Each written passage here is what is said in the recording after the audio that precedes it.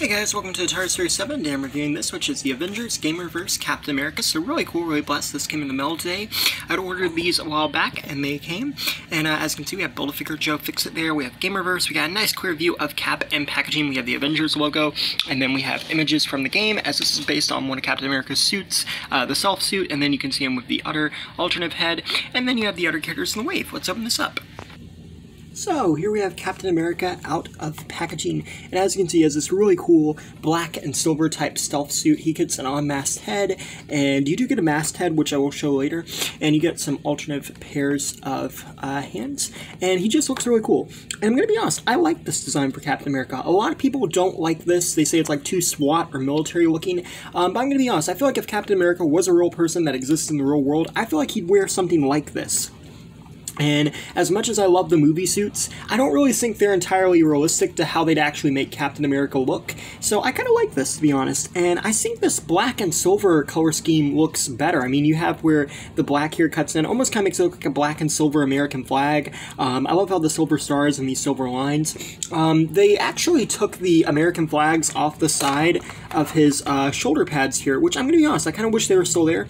This is the original figure, which had the American flags on each side, which I just thought was a cool little detail. I don't know if he has this in the game, to be honest. I haven't played the game yet, so that might be something from the game. But either way, it would have been cool.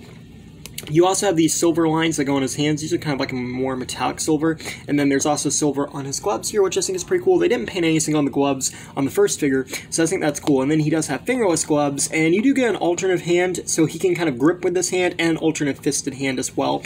And then you get these knee pads, which are brown and silver, and then you have these brown boots, which have some nice treads on them. And then on the back, you do have a peg hole for the shield. And this is the shield. It's the exact same shield that we got with the first series, and it's pretty cool. I wish they had done a black and silver shield, but in the game he might not have black and silver shield, so that might be why they didn't. And let's take a look at that head sculpt, because this is new. And I believe these are digital head sculpts. I think they said these were going to be the first head sculpts that were digital for non-live action based characters. And I gotta say, it looks pretty good. It looks like Cap from the game, as I remember seeing him from the trailers. It's got some dark in the blonde, so it does look realistic, and I think it looks pretty cool looking, to be honest. I actually really like it. I kind of like this more than the masked head. And then here's a comparison with the masked head, or I'll just show you the masked head real quickly. As you can see, it's pretty good. It looks pretty good. Definitely looks like Cap. You have the A there, and it has the black and silver on it.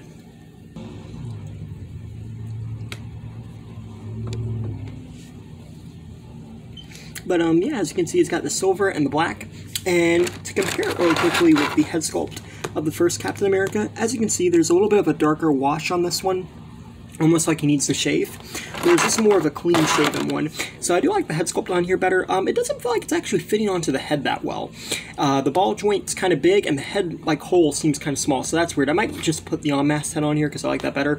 But you can look up and down. You got 360 at the head, you can swing out the shoulders, or rotation at the arms and swing out the shoulders. You have a 360 there, double joint elbows, 360 at the wrist.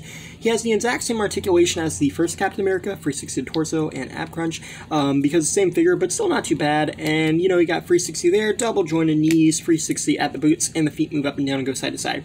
So in terms of articulation, it's pretty good.